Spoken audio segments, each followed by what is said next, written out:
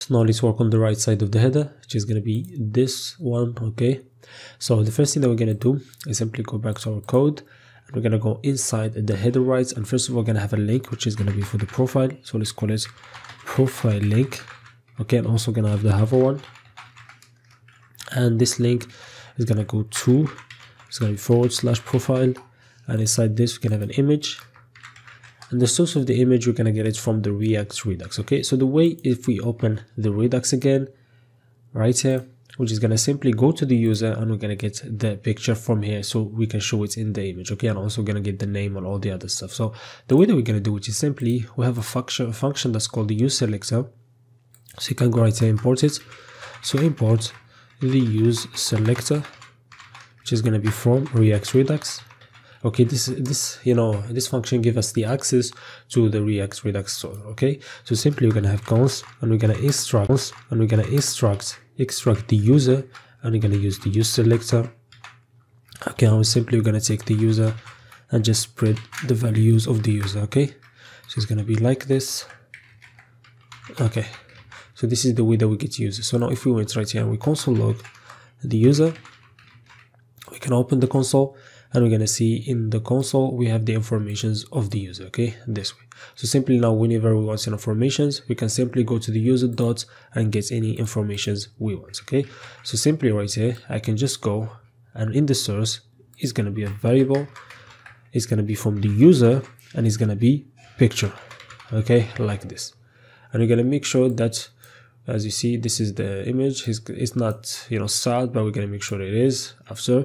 So we're gonna make sure also that if you don't have the user, you don't throw an error and stop the code, and damage your application, and it's not gonna work. Okay, so simply add the optional chaining, which means if we have the user, then the source is gonna be the picture, and that saves us from a lot of problems that can happen. Okay.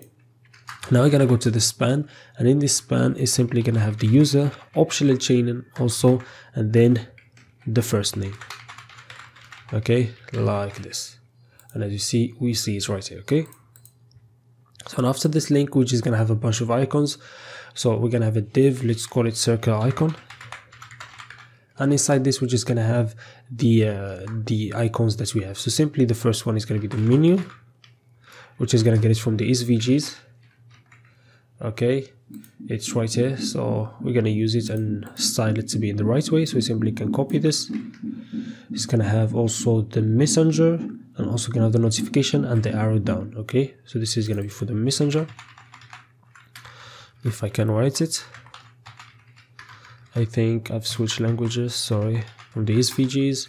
Also this is gonna be notification from the SVGs, and the last one is gonna be arrow down. Like this is the first one, the first one like this. Okay, so now we have all the icons that we're gonna need. So let's go now and work on the styles to make this look right. Okay, so let me go to the style, and after this we're just gonna go header right. You should have added like a quotes right here to understand where you're at. So when you are in the middle, the left and the right, I think this good to understand where you're at. So display flex position is gonna be absolute, and it's going to be right 0 and right 8 pixels, sorry, like this. So it's going to move to the right. I'm also going to have a top to be 50%, so it's moving in the middle of the header.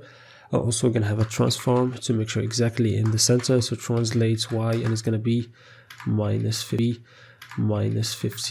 okay, to be in the center exactly. Okay, and we're going to fix that when we change the image height and width. Okay, so let's go to the profile link. This is going to be display flex, align item center, and also a gap to be 5 pixels. Okay, and then the cursor is going to be pointer. The padding is going to be from top 3 pixels, 10 pixels from the right, 3 from the bottom, and 6 from the left. Okay, the border radius is going to be 50 pixels.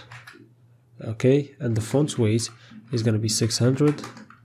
And the font size is going to be 14 pixels, and the line height is going to be 19 pixels, and the margin right is going to be 10 pixels. Okay, and now we're going to go to work on the image inside. So profile link, and we're going to select the image, It's going to be with 28.7 pixel, and same way it's going to be for the height. So the height 28.7 pixels like this, and now it's going to take place. So the border radius